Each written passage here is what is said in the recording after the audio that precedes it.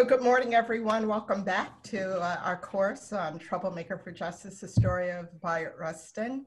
It was a fabulous discussion on last week, and so we're looking forward to hearing your voices this week as well. So welcome. I am new at this technology, as many of you are, so I hope you will be patient with me. I am Lily Edwards. I think we have one guest on today who will introduce Bianca. Hi, everyone. Back again for week 2. Very excited to be here. I don't know if any of you, does anyone need a Zoom refresher? Or are you feeling probably a lot more competent than I feel? Do you want us on mute? Or? Yes, please. That would be great. I do know I have the capacity to mute everyone here somewhere. Yes.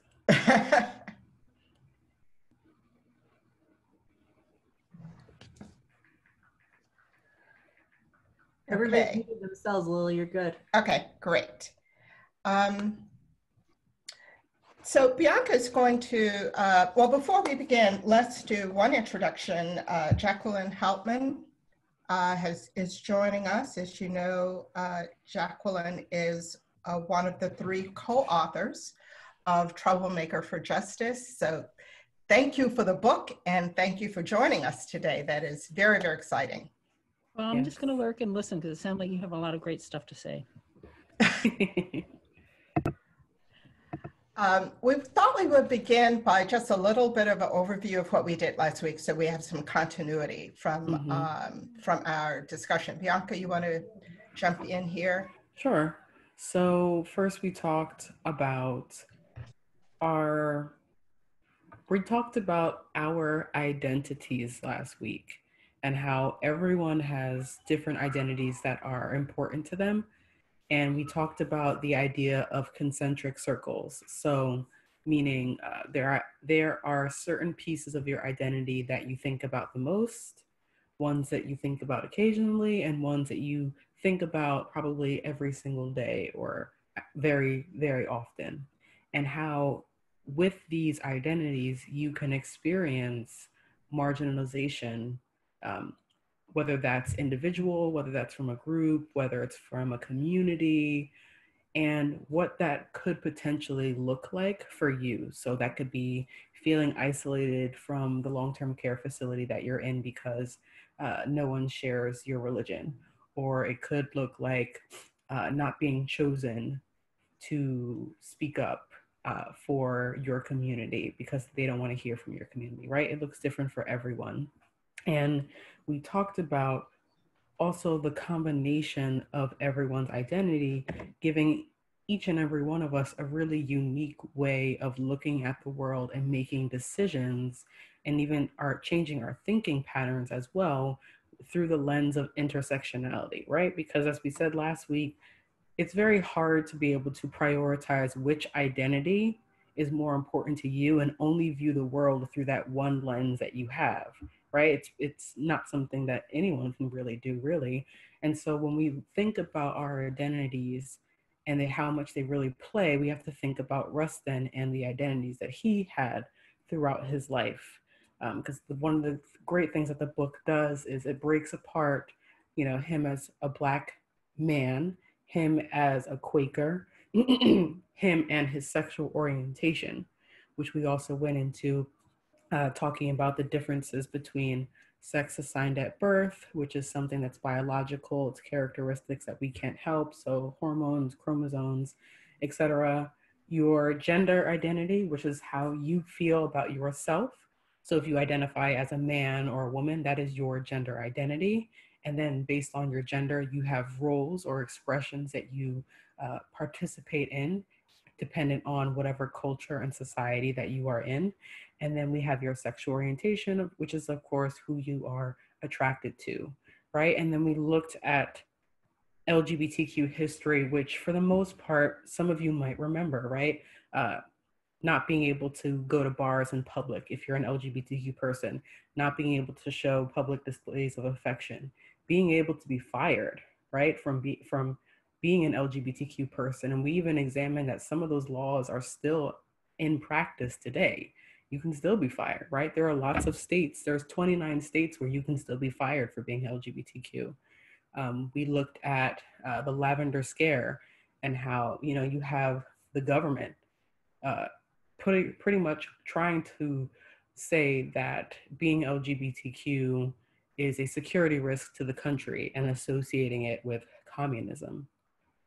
And what kind of experiences that he had as a gay man, right? Opportunities that he had that were taken away from him because of his identity, because he was arrested in California, because of a sexual encounter with another man, right? And we looked at, there was a quote that I had in there that talked about, you know, him being comfortable with who he is and not wanting to hide who he is, but also recognizing that being a gay man might limit what he wants to do, and how basically for the larger civil rights movement that he had to kind of push away his sexual orientation, or it wasn't in the light because it would have stunted the civil rights movement, right? I think we talked a little bit about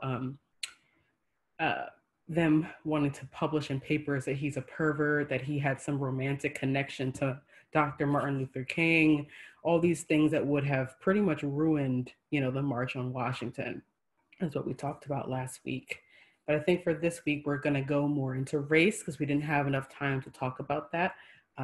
Because we pretty much spoke mostly about sexual orientation last week, but this week we're going to go more into race and what that holds, and also the Black church, which I'm super excited about. And we in some ways have contradicted ourselves by having these two sections, right? One on LGBTQ and one on race. But we needed to unpack how each of those is constructed differently, although we may see clear similarities in how power, privilege, marginalizing occurs politically, economically, socially, culturally, in both of those arenas of people being both pushed to the periphery, but I would say that in both cases, we're talking about a process of dehumanizing, right? And all that dehumanizing means. So even as we focus on race today and unpacked how it is constructed, how it evolves, how it manifests itself, how notions of race become policies of racism, I want us to integrate that into the LGBTQ constructions as well. All right, so we can now kind of pull that into the discussion on race so that we recognize and validate the intersectionality. We're going to take a deeper dive into looking at Bayard's family and community institutions, obviously his household, which is really important, his religious beliefs and values, and his experiences at 2 HBCUs. And then we'll look at the broader societal constructs, kind of put him within his time of Jim Crow segregation, and obviously putting him within what some historians now refer to as the long civil rights movement, not a 50s, 60s movement, but a 30s to 50s movement, a movement very often we look at in terms of what's called that classic period. We think about 50s, 60s, but the work really starts in the 30s, and we see Bayard there doing some of that early work. And then just to let you know where we're going, for next week in our last class, we want you to be prepared at the last 10 minutes to just throw out some topics and questions that you want us to continue discussing, or things we didn't bring up that you're curious about, you want to discuss. We want to make sure in that last class we include that. And next week we will also have a power and privilege activity, so we can kind of role play of what power and privilege looks like, and Bianca will lead us in that. So we're all set on where we're going today and where we're going next week. Let's start with race. As a social construction, what this quote from the Stanford Encyclopedia of Philosophy tells us is that scholars have this consensus that discrete and essentialist definitions of race are not biologically real, that it is something that is socially constructed. Let me pose a question to all of you now. If race is not biologically real, does it exist? Does race exist? Because you will hear people say, right, there is no such thing as race. Is that true?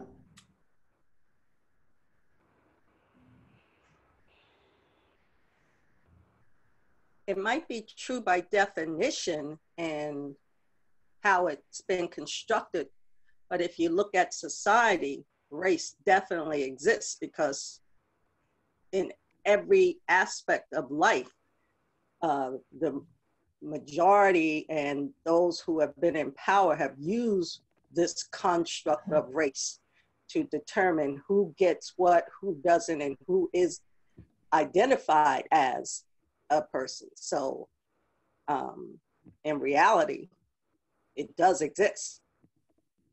And there's a lot of negative implications, and you can't really deny that, I think. Right, that's great. So you said a couple of things that I think are really important. You mentioned the word power, which is how does this construction manifest itself in real life? What kind of decisions do people make? What kind of laws do they make? How do they behave in ways that define race, not in terms of biology, but it definitely does it in terms of power. Who has power over whom? And the second thing I think you mentioned was also behavioral, kind of what do people actually do and what are their actions? Anyone else? Barbara, I think you unmuted. Yeah, if you look at any government form, you look at anything we fill out to go to school, registration for school, for voting, for any form, there's always the question, what is your race? And you have to fill that out. So I think it's a legal, it's a definite legal entity. Right. So it can have a legal, which is really important, that it has a legal reality. And, yes. And we'll see in our discussion where that legal reality comes from, because who decides what those categories are? Bianca talked to us last week about self-identity, kind of how you identify yourself, right? Which is in part what those forms are asking you to do. Who do you say you are, right? But the question becomes, when we think about the social construction, how am I, or how do you as an individual come to that conclusion? You know, what are the criteria for that?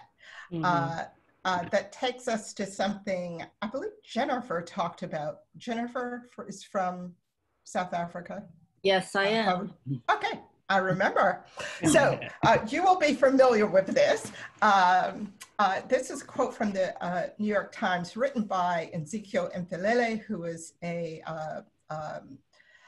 novelist and professor at University of Pennsylvania, talking about the category in South Africa of being an honorary white during the period of apartheid, and what that, right? Yes, honorary whites were people of maybe Chinese or even Indian or Black Americans who came to South Africa were honorary whites. as long as you don't have a South African identification like Black or colored, you will always be non-white. But if you were a guest from the US or a local Chinese, Chinese South African person, you were considered honorary white. Right. So go ahead. Talking about race is, I think, the question that people have about what race you are is kind of leading into the fact that they want to judge you. That's what I feel. The first question is, if you're Black, oh, okay, so they start judging you.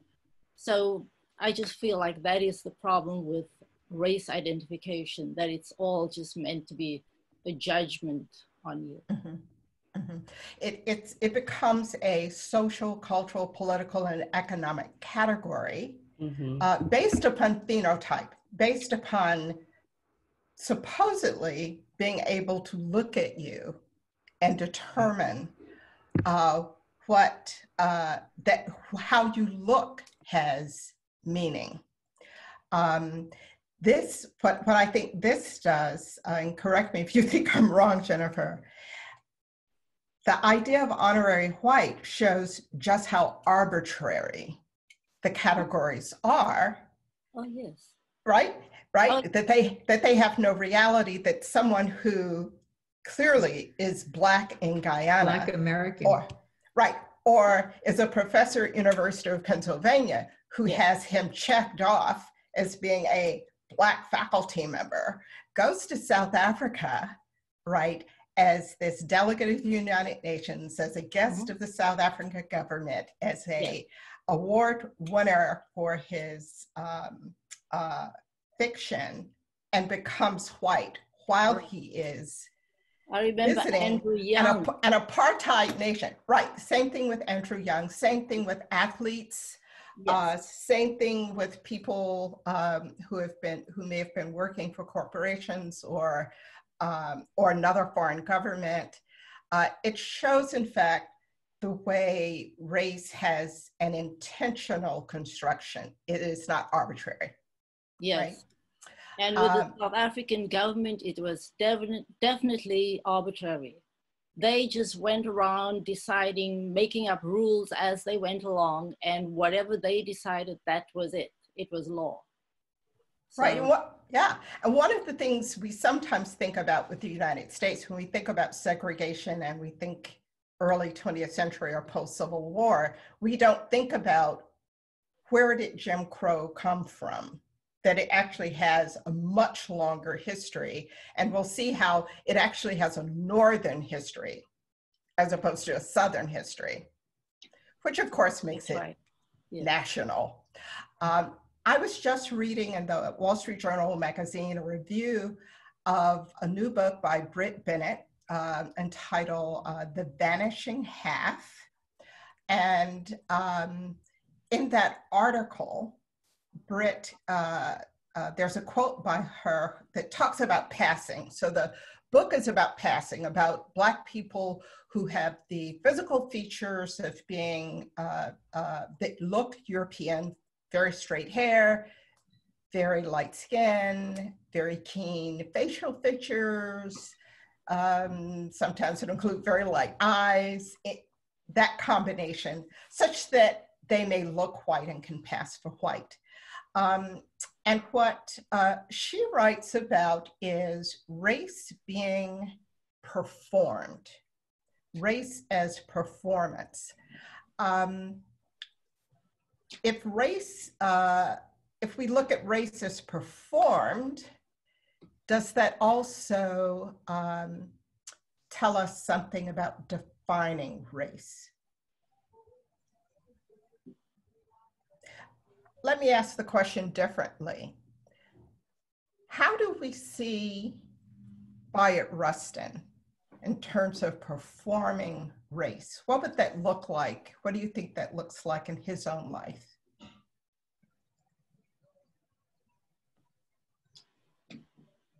I think he was definitely defined as Black.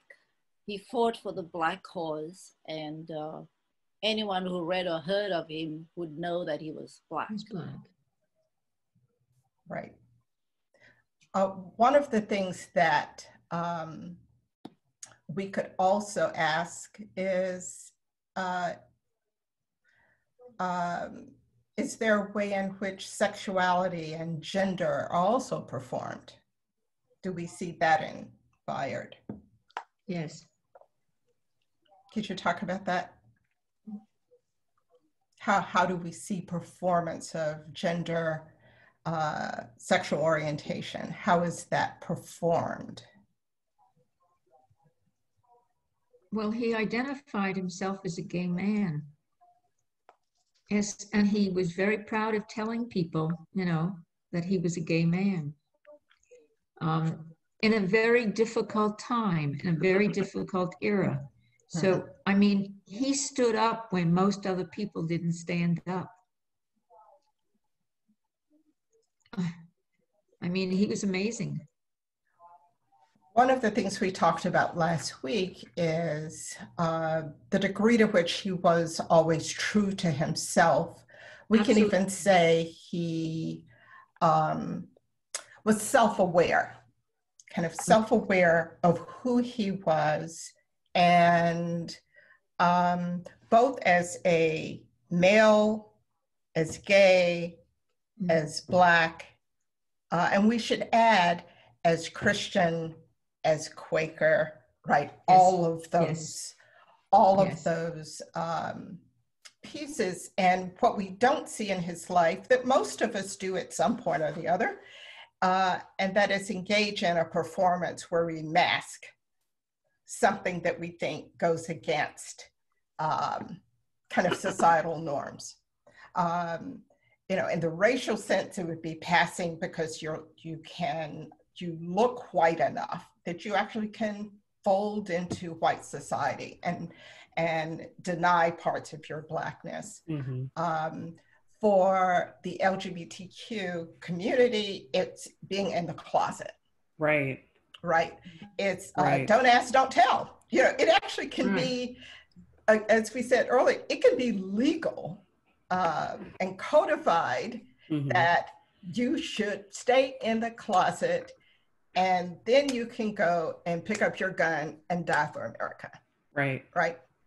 On a battlefield someplace. And I think that even if we examine him and we look at his identity of his sexual orientation, I truly believe in my heart of hearts, if he were a more feminine man, a man that wore women's clothing, a man that was not masculine, I definitely think in a way a lot of people didn't know consciously that he was gay, even though he didn't go out of his way to hide it, because he could pass by playing the part. Right. So I'll give you a perfect example. I'll use myself. I am engaged to a woman. If I walk outside, I usually have, if we were not in quarantine, I would have my makeup done, I have my nails done, purse, I'd be wearing a dress and heels. So to the average person, I'm just another woman walking down the street that's probably with a man. You wouldn't be able to look at me and be like, that person's a part of the LGBTQ community. Now, the person that I'm engaged to, you might look at her because she is more masculine in her appearance and say, oh, that person looks like they're a part of the LGBTQ community. Right? When we look at pictures of him in the past, he has on a nice suit, shoes are polished, hair is done, right? He doesn't necessarily have a feminine appearance, which is often associated with gay men in the LGBTQ community. So he does have a little bit of privilege because he can pass through society without people questioning him and assuming that he is gay. They were more likely to just assume that, you know, he was just going through this world on his own. He would, if you asked him about his sexual orientation explicitly, he would tell you. But if you just saw him passing down the street, you would not say, that's an LGBTQ person over there, let me go arrest them or beat them up, right? And that's probably why he was able to advocate and get in certain spaces, because his gayness was quote unquote not in your face or being shoved down your throat. And so what we see, interestingly, right, Bianca, is his male identity, especially as an athlete, right? I mean, Yes. he is pedestaled as not just an athlete, but he's really good at it. Yeah, and he's kind of, so the way we have constructed gender, that physical athleticism, the kind of visual use of the testosterone somehow creates a heterosexual identity, right? Absolutely. Because it's manly men. Yes, he's a manly man, right? He's playing all different kinds of sports, and that's not usually associated with being a gay man, unfortunately. That sissy kind of stereotype, right? That demasculization of gay men is part of what people expect for the LGBTQ community if you're a cisgender gay man, but that's not something that he did. Right. Isn't it also true, though, that in his day, most gay men were, closeted and didn't exhibit, like nowadays, yes, there's a much more freedom to, express your sexual identity or your gender identity, so that you it's more easy to identify gay men or women because they're able in our society to do it now. In his day, I don't know that it would have been, I don't know who was clearly out and, recognized as gay. I just don't know, but it's easier now because it's sort of accepted in a way to show that identity. It definitely is a lot easier, but there are a few figures in the past that were a part of the LGBTQ community and expressed it in their gender expression. However, a lot of them were associated with show business. Yeah. See, because in the past, show business was an excellent way for you to act outside of your own gender expression, right? If we're talking about like Shakespearean times, it wasn't uncommon for men to play the role of women, and society accepted that. So like in the past, during his lifetime, there probably were people that were LGBTQ, of course, and they might have expressed themselves differently, but they might have expressed themselves differently. Their profession, right? Because I also think that if Rustin wasn't involved in the political piece, maybe he would have been able to express himself however he wanted to, right? If he wasn't necessarily under the lens of like advocacy and civil rights and only mostly being about race. Mm-hmm. And maybe that's something that's, maybe that was something that was in his mind. Who knows, right? I wish I could ask him, but. And in that sense, it becomes quite literally performance, right? The entertainer, the singer, the actor can in fact act out literally, and is given a stage which is not given to most people, and therefore can almost, there are theories about people being on the margin, which would be true for entertainers, having a kind of freedom to act on the margins that they couldn't do if they were at the center. I think we'll talk about this a little bit later when we talk about Bayard at HBCUs, which presents its own stage, and how that plays out, especially in terms of him being expelled from both, right? I pulled up this poem I always think of when I'm thinking about this whole idea of, oops, let me go back, of performance, of masking and passing. It's a poem written by Paul Laurence Dunbar in 1895, but it resonates so powerfully about all kinds of masking, right? Whether it's race or or class. I'll go buy my fake Michael Kors and pretend I'm in a different class. There are all kinds of ways, right? People are trying to move from the margin and redefine themselves as the center, and in doing so, not be true to themselves. Let me read the poem for you. We wear the mask that grins and lies. It hides our cheeks and shades our eyes. This debt we pay to human guile. With torn and bleeding hearts, we smile and mouth with myriad subtleties. Why should the world be overwise in counting all our tears and sighs? Nay, let them only see us while we wear the mask. We smile, but oh great Christ, our cries to thee from tortured souls arise. We sing, but oh the clay is vile beneath our feet and long the mile.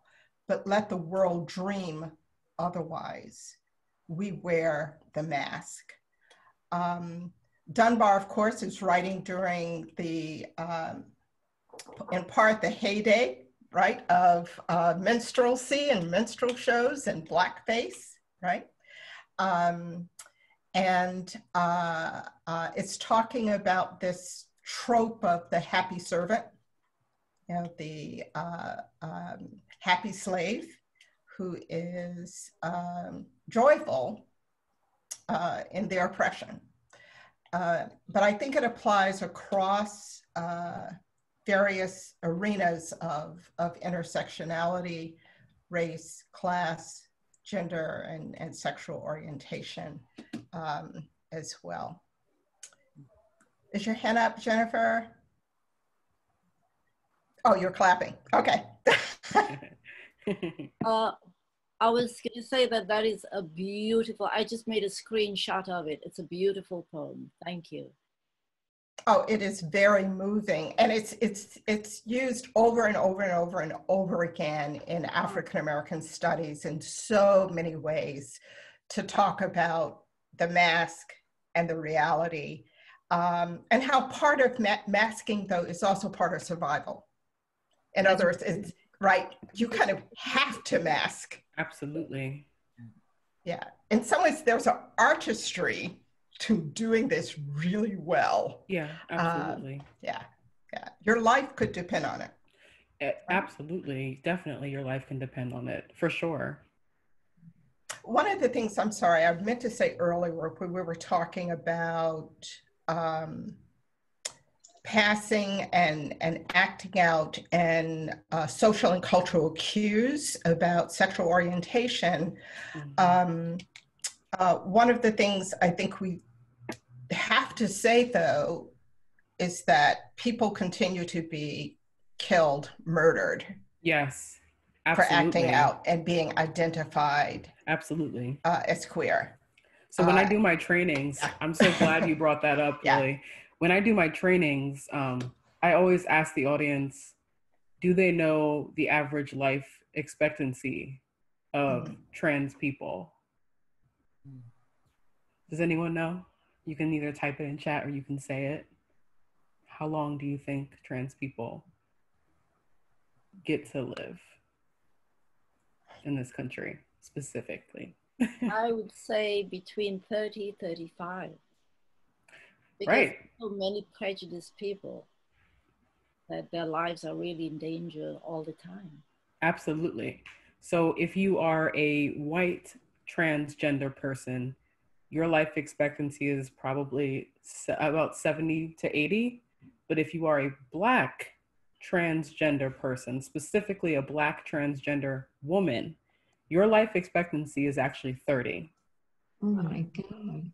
Right? So when we're thinking about passing, there's actually a term in the queer community called living stealth, meaning that you can go through society and no one be able to look at you and say, that's a person that's trans, right? And there's actually safety in not being able to, in people not being able to tell that you are a part of the trans community, right? Think about like, when we think about suicidal ideation for the trans community, about 40% of trans people over their lifetime have a suicidal ideation. And of the 40% that had the ideation, 90% of them had an attempt before the age of 25. Mm. So we're looking at people that, you know, they're not being supported by their community, by their family, by society, and they don't have the resources that they need to be able to, you know, have good mental and physical health. So when you think of like passing, like that's still something people try and do today. They try to pass through the world without people knowing that they're a part of the LGBTQ community. And this can go for different countries too, right? If my fiance and I want to travel to certain countries, if we go, we have to act differently than we normally would. Yeah. Or even certain parts of the United States, right? If, let's bring it home. If we were to walk in certain states, I think we would definitely be more in danger because of who we are than if we were to be in other parts of the United States. So there is definitely, you know, safety and security in being able to pass and people not being able to tell who you are, which is why people hide who they are. Right. And it's not surprising. And it makes what we see with Bayard truly extraordinary. And so on one hand, we can look at his, clearly look at his brilliance in activism and his bravery in activism, but I think we need to see his bravery and activism just in day-to-day life of kind of being who he was at all times and suffering the consequences, but taking those consequences and not allowing that to shift who he was into a performance and masking mode. He remained true to himself, which is, I would argue, a hard thing for any of us to do. Yes. When all of societal pressures say conform, right? Conform and make the rest of us feel comfortable with who you are. And so we can, let me go back. So we know that human biological differences and characteristics have nothing to do with what we have constructed to be race. The Human Genome Project helped to do a deeper dive right into the the science of human difference and that we're all one species. And if anything, there's more diversity within groups than across groups, right?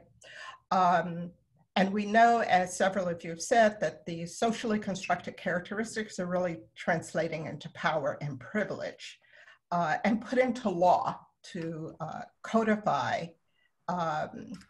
arenas of power and privilege, but also in terms of day-to-day behavior, how you walk down the street, how you interact with people, how you negotiate life. And then finally, similar to what we talked about with gender, consciousness and identity around sexual orientation, we can take those same definitions and understand how individuals do have a sense of how they identify in a racially constructed society. It's defined by, in part, history, right? It's defined by culture and aesthetics as well, and we're going to look at some of those.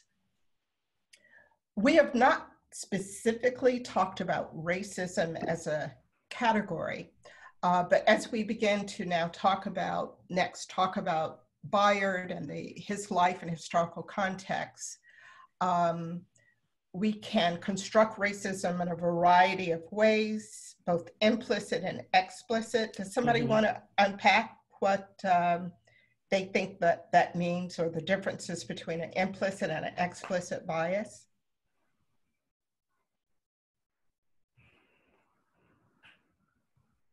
Or should I take that on?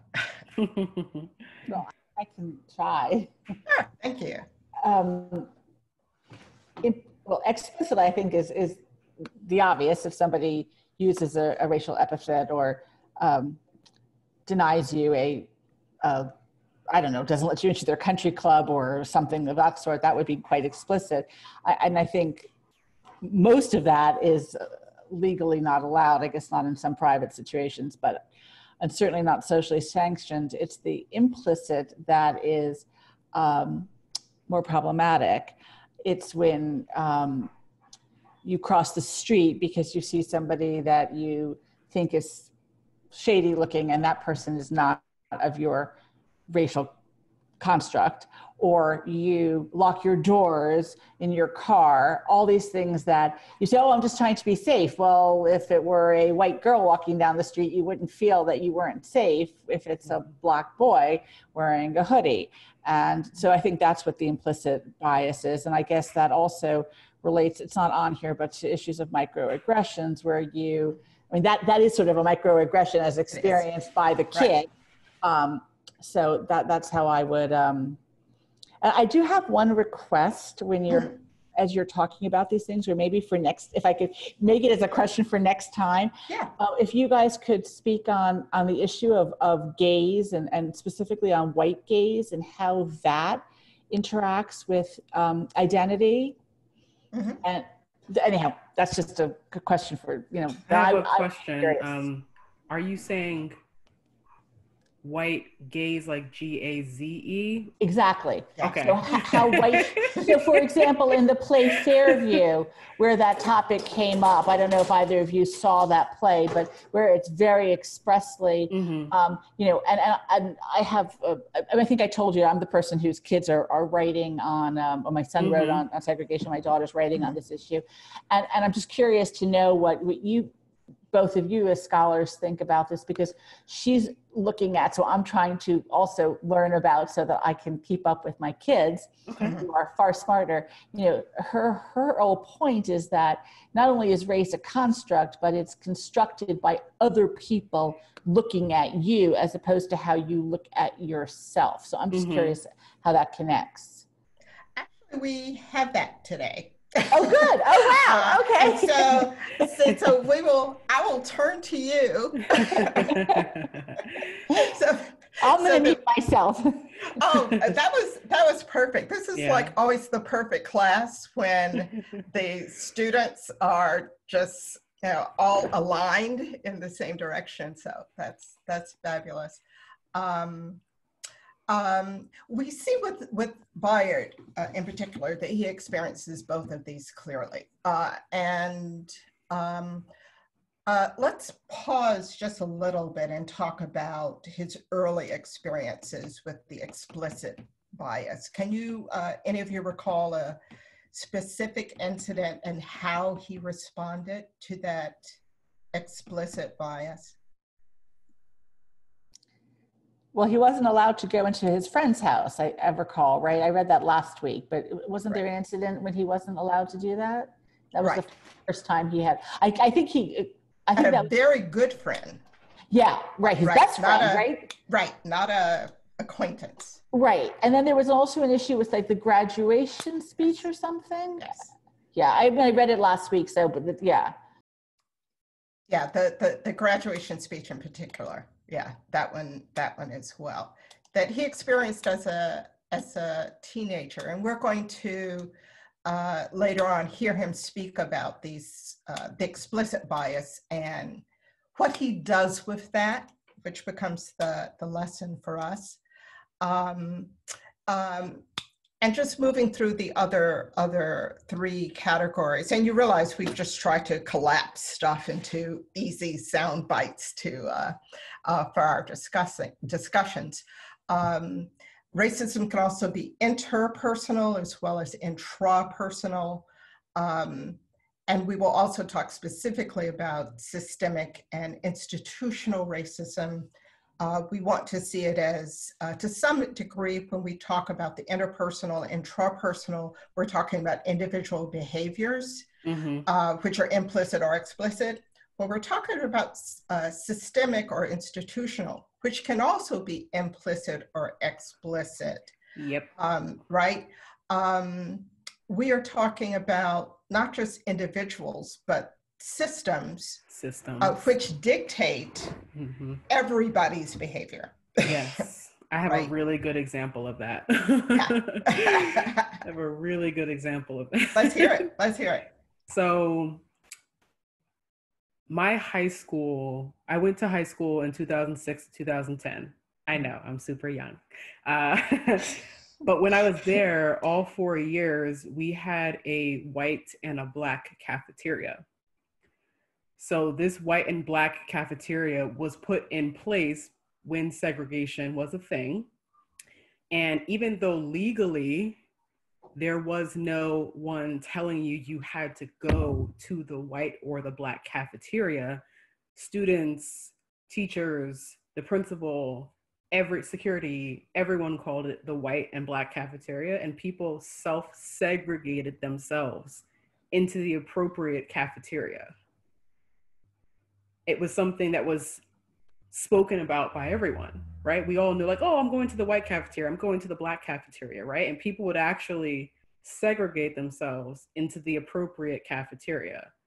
And then on the white cafeteria side, they had different food than the black cafeteria. So white cafeteria, you have soups, salads, sandwiches, healthy stuff, water. And then on the black side, you had chicken, pizza, sandwiches, different things like that. I went to Union High School. Union High School is where I went to high school.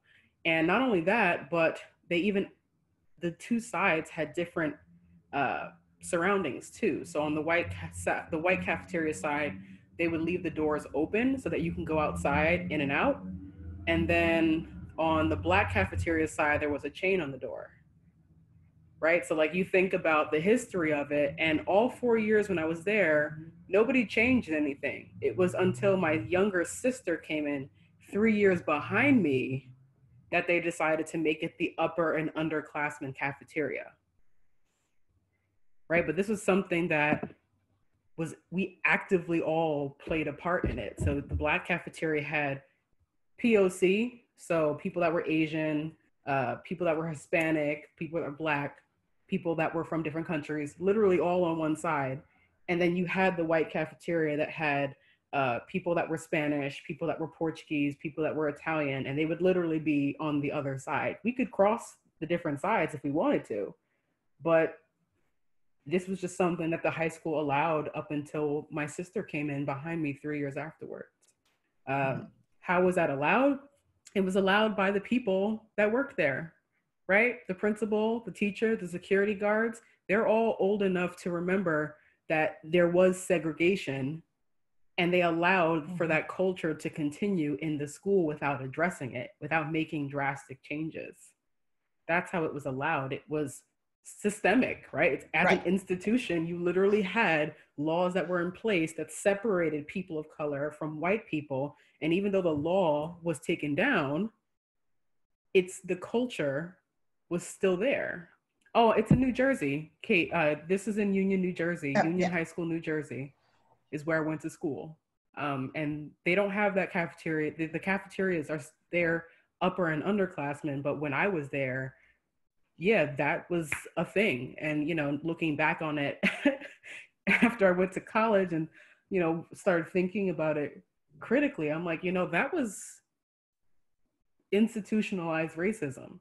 Oh, yeah. Both implicit and explicit. And I don't think I realized it at the time because my mind didn't really work that way, but maybe I will write about it, Kate. Oh, I was thinking the same thing. The chain on one door and the door open. I mean, the systemic meaning of one being open and one being closed, so that you know, the whole idea of control and dangerous Black kids and then the food being different. This is just so deep. You need to write this right now. That should be written up.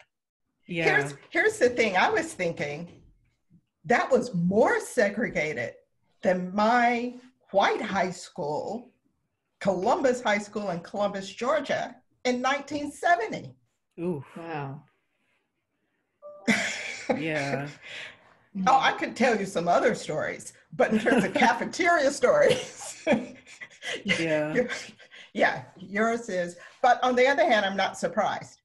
I mean, it doesn't, I don't think, I can't believe that. I said, yeah, that sounds. I have to look into when they actually, because I'm looking at the comments, the chat here. Sandra, I don't know when you went to Union High School, but I have to look at when that was actually put in place. Because obviously it was before me, but it was after, I want to say 20, when did my sister go to high school? She was 3 years after me. So like 2013 is when they took it down. Like officially changed it to upper and underclassmen cafeteria. But I don't even know the reason why they did that. I don't know if there was someone that called them out for it, or if the school felt that it was time to change. Like I don't know what made them change it, but thankfully they did. Yeah, but we also know those kind of changes don't occur unless there is usually unless there's a push. I mean, that somebody really does have to become the activist and the troublemaker. And that institutions don't voluntarily do that. I'm gonna try and like maybe interview some people in my town and see like what created that change. Like I said, it was after I had already graduated, so I don't know what sparked, what ignited the change, but I would love to find out what happened. No, it would be interesting. And I will remind me to share with you, there was a film done on the development of the magnet system in Montclair. And although very often Montclair and Montclairians, even new people like me who've only been there 28 years, think of Montclair as this progressive liberal place, and it was always that way. The history of segregation and redlining and Montclair is palpable, and who the people were, it was very grassroots, who actually got integration in Montclair and came up with the idea of the magnet system. It was completely grassroots. It wasn't the school system. It wasn't the institutions. It was, like the people who got that work done. We want to move now to looking specifically, using all of these larger theories we've talked about as our kind of foundation.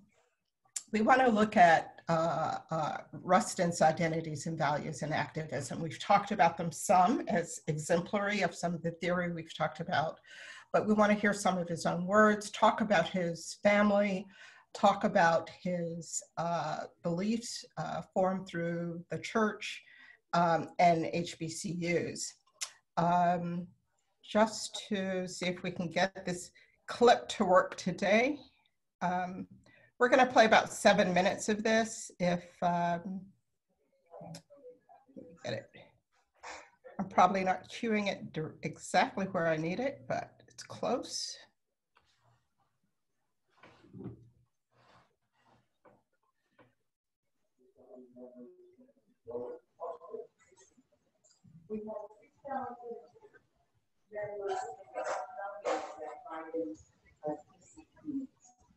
We get about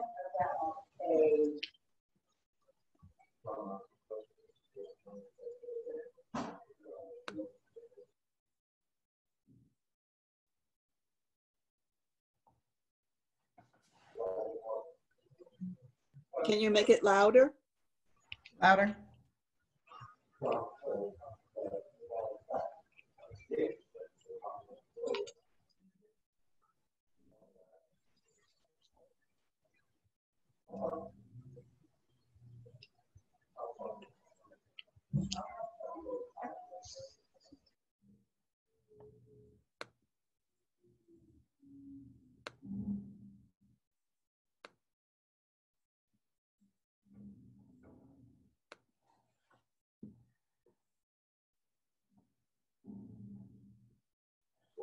Two things that sell in that area. We bring it to the people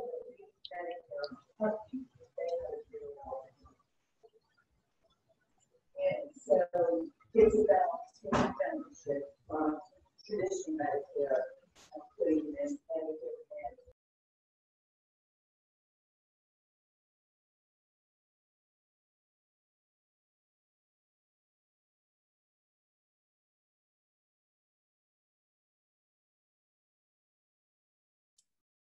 Hey, Lily.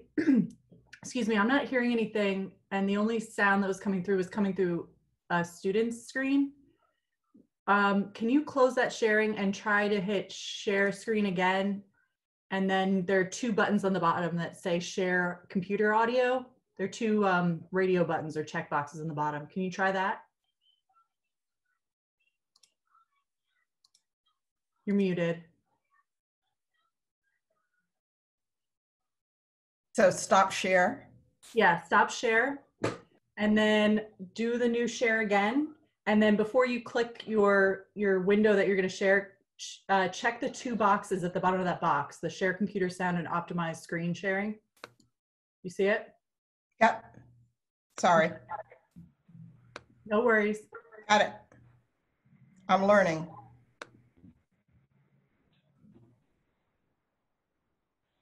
Okay, okay.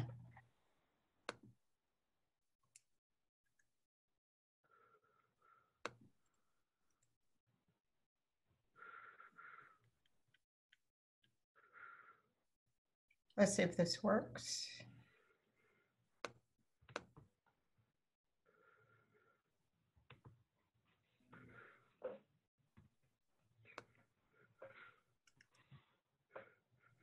If it doesn't work, we'll just continue. I'm Eric Marcus, and I spent a great deal of my life defending all of those groups. There would have been less of a determined effort to defend me. This is from the New York Times of August 16, 1963, written by one of the best writers of the Times, which says, Negro rally aid rebuts senator. So you have to read that now, but I thought you might find something in that of interest. Oh, that's great. Thank you. In other words, so Negro strikes me so much as the New York Times homosexual. Well, in those days, that was the accepted parlance. I know. Yeah. But with all the work you were doing in human rights at the time, you must have been feeling some sense like you had this coming. I mean, you had a right to, have your gayness as well as your blackness. Well, one of the reasons and, I decided, Quaker beliefs defended. One of the reasons I decided that I should no longer remain in the closet came from an experience I had as a black. One day in way back as far as 1947, I walked into a bus in the South, all prepared to do what I had always done in the South, take a seat in the rear. As I was going by the second seat to go to the rear, a white child reached out for the red necktie I was wearing and pulled it, whereupon its mother said, "Don't touch a nigger." Something happened, and I said to myself, if I go and sit quietly in the back of that bus now, that child who was so innocent of race relations that it was going to play with me will have seen so many blacks go in the back and sit down quietly that it's going to end up saying they like it back there. I've never seen anybody protest against it. That's what people in the South were saying. So I said, I owe it to that child, not only to my own dignity, but I owe it to that child that it should be educated to know that blacks do not want to sit in the back, and therefore I should get arrested, letting all these white people in the bus know that I do not accept that. Now, it occurred to me shortly after that that it was an absolute necessity for me to declare homosexuality. Because if I didn't, I was a part of the prejudice. I was aiding and abetting the prejudice that was a part of the effort to destroy me. And that in the long run, the only way I could be a free, whole person was to face the shit. But from my own experience, I know how long it can take to free yourself. 34 years is a long time to free yourself. So when did you first come out as gay to yourself? I recognized that I was gay when I was in high school. Where was that? That was in Westchester, Pennsylvania.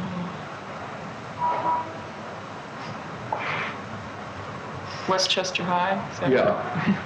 But I was fortunate and was very successful at hiding it because I was on the championship football team. I was on the championship track team.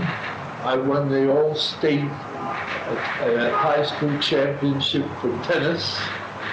I was so popular, and boys in the school liked me so that they automatically made me the manager of the basketball team. I couldn't play basketball at all, in order that I would get 4 letters, because the manager got 4 letters. Okay. So in Bayard's on words, how does he help us define intersectionality?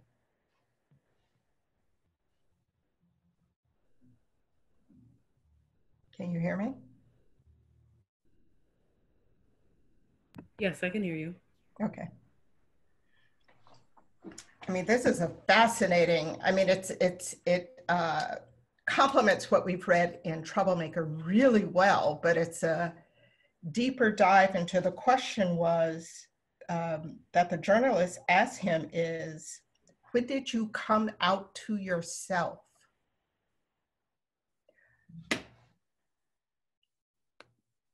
What do all of you make of the response he gives?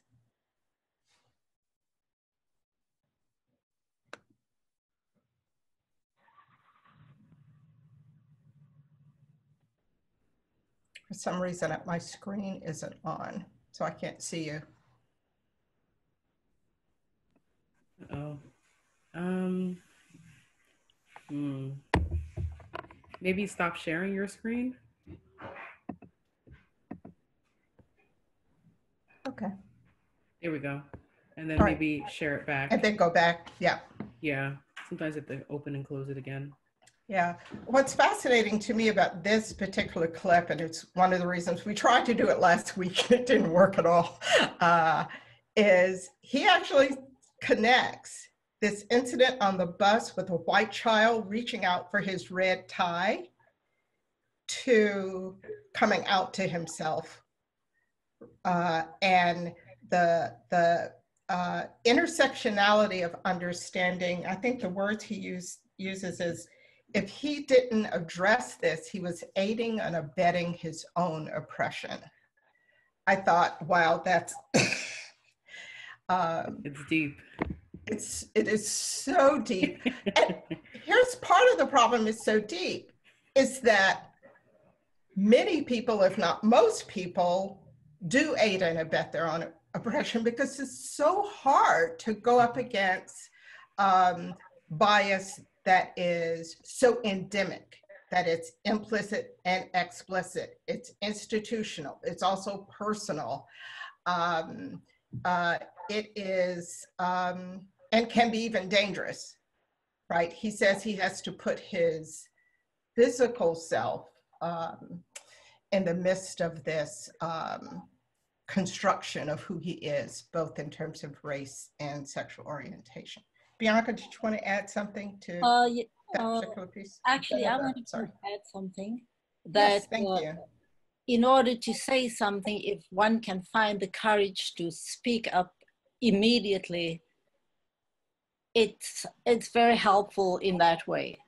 That not being afraid to speak up and, you know, clear the air as you think, you know, to speak up and say something when something like that happened in the bus.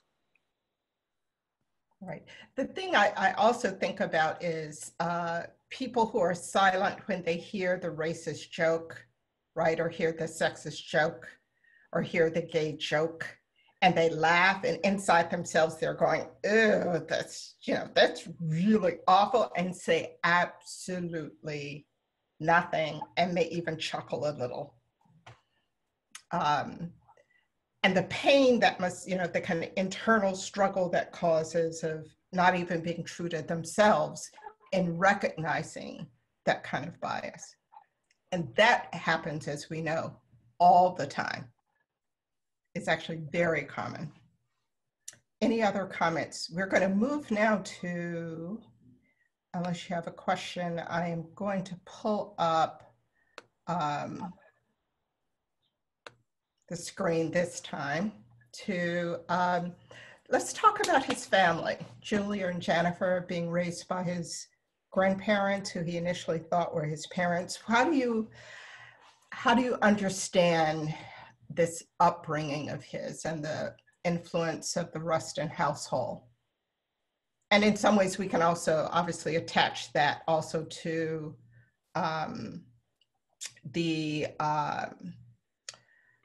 how he takes that upbringing into the rest of his life. What are the connections for him? Hi, it's Sandra. I'm struck. I'm just absolutely struck. I read the part about the tie on the bus and response, and I thought only of it at that moment. You know, the crying out of wanting racial dignity and so forth. But as I'm listening to the discussion and how you put it in concept, I could see that moment where his whole life is saying, I have to be who I am. You know, I'm not just Black, I'm not just gay, I am a whole person. And maybe that's what really struck him on that bus, you know, to have to stand and then for his wholeness. And then as you go back to his upbringing by his grandmother, who encouraged him to be who he was, I think he always had permission to be authentic, and he just didn't know it until these incidences started to happen. And then he found this collision of psyche and spirit demanding that he be whole, if you will. So, I don't know, just struck me as you talked about it. Right. I mean, it tells us something very, very, a kind of the enormous potential power of what the messaging is to children as they grow up. And the kind of, not just resilience, but I like the way you put it, Sandra, it's a kind of reserve that you can kind of pull out as a kind of weapon as you negotiate life, and especially for Bayard.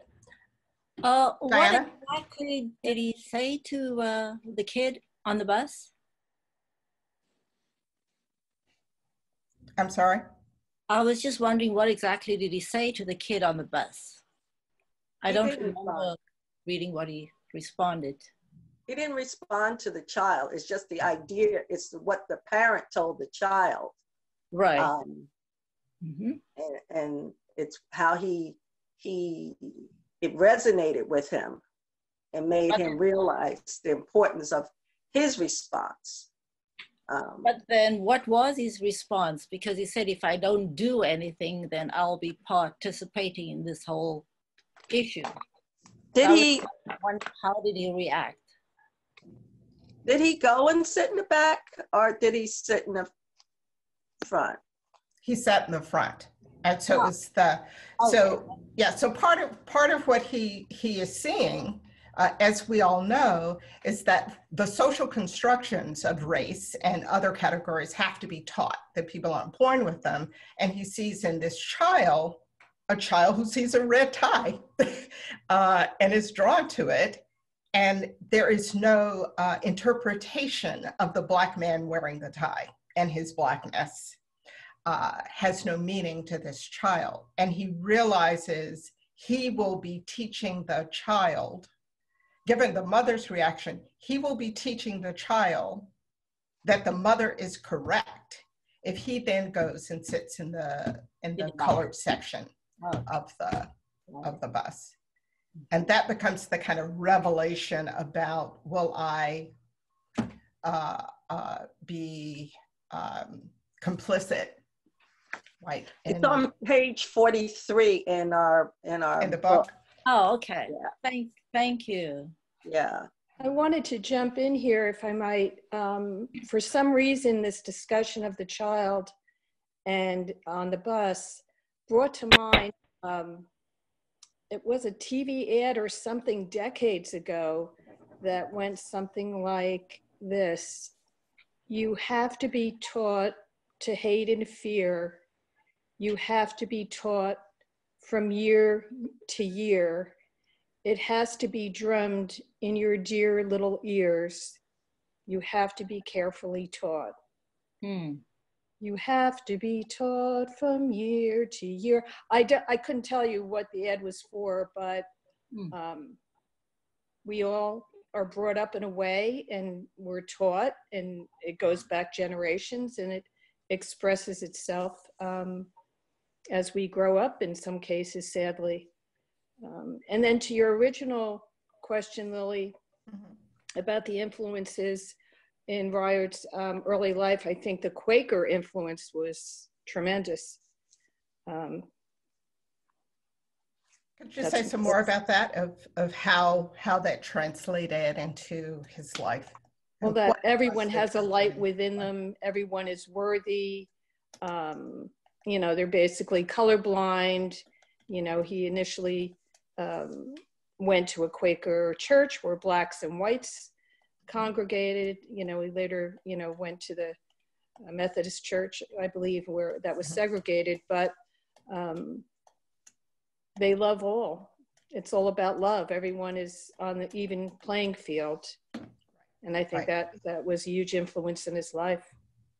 Right. Well, the Black church isn't, in some ways, it's not the Black church that's segregated, it's white churches that are segregated. Right. Sorry, I didn't state that properly. Right. Exactly. With the exception of, at this point, at least in Westchester, this particular Friends meeting. It's interesting when I started to think deeply about what you just talked about, Diana, in terms of these very, very important Quaker values and beliefs, and how is it intersecting with what must have been a Black church experience, right, at this AME church, because they actually are going to both. He is going to both. His grandmother's at the Friends Meeting House, and then also going to her husband's church, which is the AME church. Bill, did you want to chime in? I know you unmuted. I didn't know if you wanted to add something, Bill. You unmuted, so I didn't want to leave you out of the conversation. I don't think I am muted. Let's see. No, I don't seem to be muted. No, I'm just listening to you all. Okay, I was just welcoming you in just in case. Again, since I'm so new to this technology, I could easily make some mistakes. Let's pull in, what I want us to do now is kind of pull in looking at both the AME Church and the Society of Friends values, which I think are very, very well described in the book. But it occurred to me doing a little bit more research, I realized, for example, Julia was not just a member of the NAACP, she was one of the founding members. So one of the charter members, I believe in 1916 or so. And the NAACP itself was only like 7 years old at the time. The pastor of Bethel AME was the first president of the NAACP. And it's not unusual for the local NAACPs to be founded in Black churches. It's true in Montclair's NAACP was founded at St. Mark's. In Morristown, the NAACP was founded at Bethel AME in Morristown. This is very common.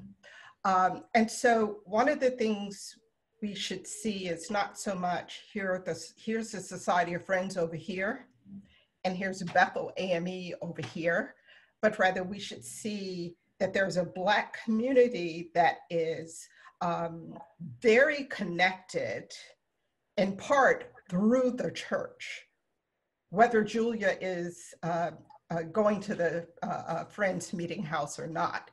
And I think, one of the things that I see in Bayard is not only these strong Quaker values, but also understanding the centrality of the Black church to the Black community as a place to assemble, with autonomy, without the white gaze that was mentioned briefly earlier. It's a place where a liberation theology evolves from the period of enslavement on into the 20th century, that this is a place where Black freedom is declared as a God-given right. It's a place where Black leadership, if we think about what Bayard experiences in terms of the tenacity and power of his grandparents, he sees Black leadership all the time within the AME Church and the power of that community. And then, of course, property ownership, education, the evolution of Black culture. We know that music becomes very important to him. It's a part of his life, part of his talent also. And we also see, and I think it's important here, we also see the Black church playing a role in what I mentioned last week about the politics of respectability. I didn't know if we were especially clear on what that is, but it's in some ways it's related to masking and passing.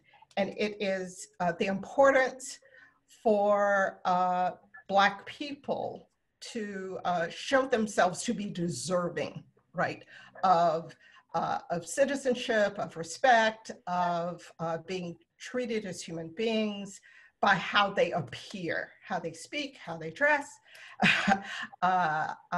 decorum, intellect, culture, all of that should be excellent. My best example is always the women walking to work in the Montgomery bus boycott had on their hats, they had on their white gloves.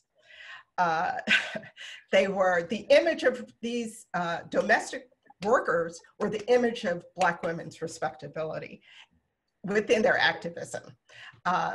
And that kind of, when we look at the expectations even of Black students at HBCUs, we can see that politics of respectability really playing out, because this is supposed to be the Black middle and professional class, the exemplars, right, of the best achievement that Black people can have. And so in some ways, it's not surprising that the rules are really rigid about behavior, decorum, because you represent the race, not just the race, you represent the race's potential to ever achieve anything. And the weight of the race is on their shoulders. So on one hand, we can have a critique of, in part, this is playing into a notion of Black inferiority and Black people needing to prove themselves. On the other hand, is playing into a political and social reality of how race is constructed of Black people being inferior. And how do you correct that view of society, right? Any questions about the role of the Black church? I know I've run through it pretty quickly for you. I just wanted to comment, you struck a chord with me when you began to talk about it, because Bayard in one part of the book talks about when the police were coming to get the protesters. It was his suggestion, who had marched, I forget exactly what the incident was, but they had marched, and so I guess the warrants were out for them to be arrested, but Bayard told them not to hide, not to run, but to put on your best clothes and march up to the courthouse and turn yourselves in with dignity and respect, and the people were clapping. And so as you talk about how Blacks presented themselves in such a way during these protests and marches, and you can see it in their visual look, there was a call for dignity in what they were doing. And this respectability was in many ways like the message about how they were going to present themselves. So I just found it very inspiring to know that he was also part of that movement of respectability. Don't be less than who you are. Show them you're a man, show them you're a woman by how you present yourself. And injustice has to be stood up against with dignity, is what I think his message was. Right, exactly. And that there's no contradiction necessarily between the politics of respectability, which we can see as a form of activism, right? I mean, it has as its goal an attempt to affirm and claim Black humanity and citizenship in particular. So thank you. I mentioned earlier that HBCUs in particular become kind of the, in some ways we can say they become the incubator, right, for Black respectability. Part of combined with the Black church, these are the institutions where Black respectability is supposed to be born and kind of shown off and go out into the world. And it's not just about middle class status, it really is supposed to be to serve the race, right? Anyone would love to hear your reactions about him being expelled from Cheney, which began as the Institute for Colored Youth. It was the very first college founded for African Americans in the United States. Wilberforce University in Ohio, an AME founded university, expelled from both. Your response to when you read those parts of the book.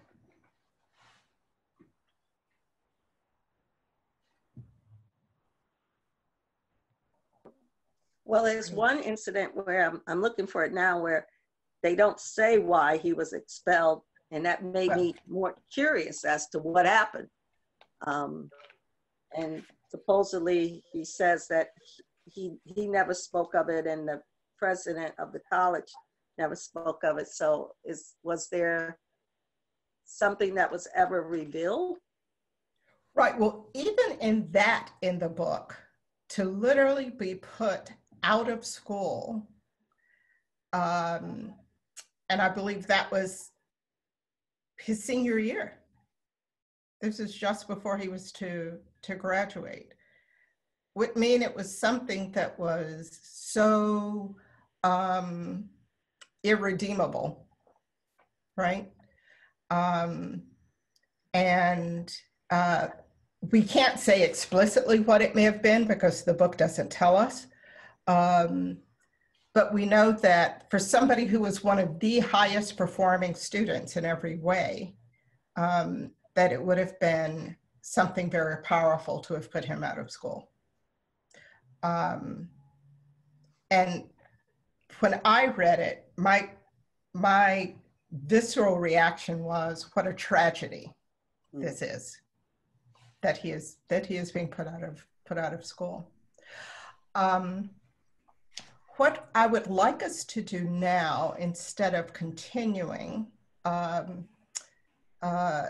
with more detail I was going to do on Black colleges, we're about to end, so I wanted to end here and have us we'll come back to the societal and constructions in broader context on May 4th, where we talk about Jim Crow. We'll talk about the white gaze and Black caricatures and how Black people are presented in the public arena. And then we'll move on from there, talking about civil rights organizations and how they evolved, and Bayard's participation in so many different civil rights organizations, the leadership role he played. But here I wanted us to take a few minutes as we end for you to throw out any other topics that you would like to include on the 14th. I've already written down the white gaze and Black identity. Are there any others? If you don't think of them now, it doesn't mean you can't bring them to us on the 14th. On the 14th, right. Mm-hmm. But are there any others that we might be prepared to pull into next week's discussion? Or parts of the book you would like us to take a deeper dive on? That would be the other thing we could do.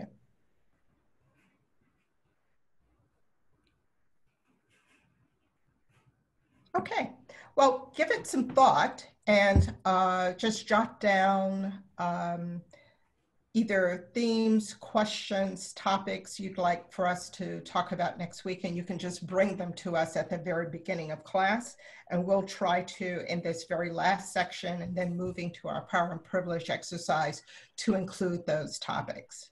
Yes. Any questions? Yes? Thank you, Lily. I didn't finish the book, but by next week, I'm sure I'll have finished the book, so I will jot down whatever I feel we need to talk about. That's fine. Actually, I meant to start off by saying, did everybody now get the book? Because I know there was some delay. Does anyone still need the book? Everyone has it.